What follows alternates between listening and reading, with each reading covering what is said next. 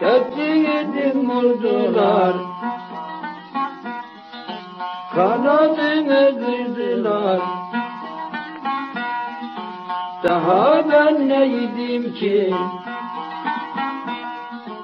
annemden ayırdılar, gel gel yanıma kabir.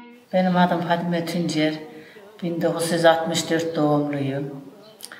Bir gün hoca anlattı. Camide sabah namazının sevap olduğunu,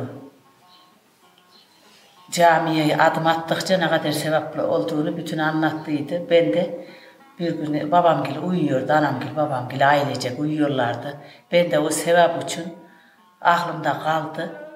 Camiye sabah namazı okunuşun abdestimi aldım gittim. Ondan sonra camide vardım, 5-6 tane erkek var. Yukarı kadınların yerine çıktım, hiç kimse yok. Ondan sonra namazı kıldım, hoca selamı verir vermez bir kaçtım eve. Baktım kimse yok. Hoca ama beni gördü, gülümsedi hoca. Ondan sonra eve vardım, yolda da kimse yok. Hüdüklenerek gittim eve. Onlar uyanmadan eve vardım, hiç haberleri olmadı.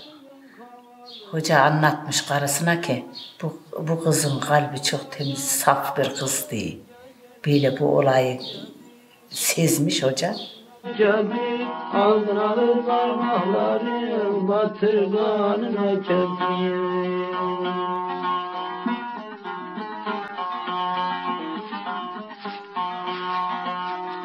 Kayalar gölgelendi, güzeller suya indi. Her günlerden bir öpüş, yine can tazelendi. Gel gel yanıma kabir, kastım canıma kabir. Aldın alır parmaklarım, batırganıma kabir.